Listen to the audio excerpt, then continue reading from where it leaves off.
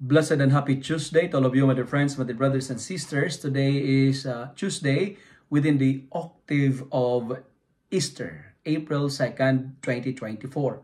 Our gospel for today speaks about the experience of Mary, weeping, crying outside the tomb of Jesus. She was very sad because the experience of death is never easy to deal with, right?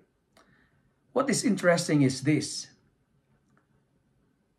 She was not able to recognize the risen Lord because she, Mary Magdalene, tend to dwell so much on her sorrow. Her pains, her tears, her mourning makes her mistakenly identify Jesus as a gardener. My dear friends, today's gospel is reminding us that when we focus so much on our pains, when we focus so much on our sorrows, it will blind us to recognize the presence of God in our lives.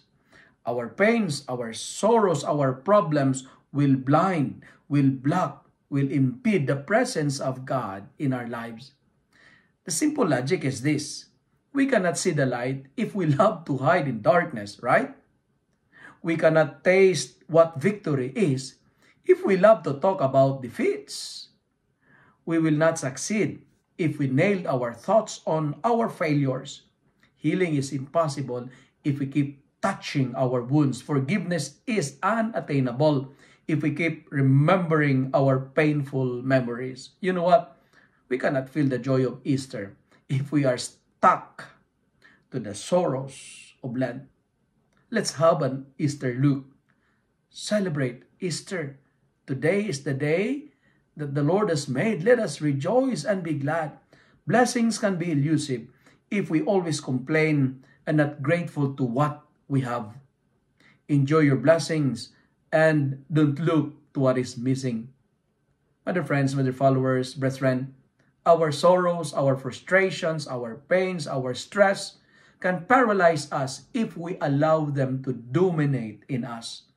Negative mind will never give us a positive life. Remember that. Today, train your mind to see the good in everything. Why? Because our responsorial psalm is telling us that the earth is full of the goodness of the Lord. Positivity is a choice. We cannot live a positive life with a negative mind. The happiness and the success of our life depends on the quality of our thoughts. Life is beautiful. Life is good. Life is amazing. Life is wonderful because God is good. And the people who succeed in life are not those who avoid failures, but they are those who learn how to respond to failures with a positive outlook. If we are always dwell on our sorrows, the risen Lord will remain a gardener.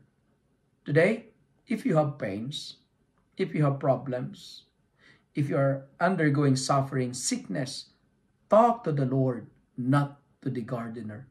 Like Mary Magdalene, let us tell others that we have seen the Lord. And what's the concrete sign? What's the concrete proof that we have seen the Lord in our life?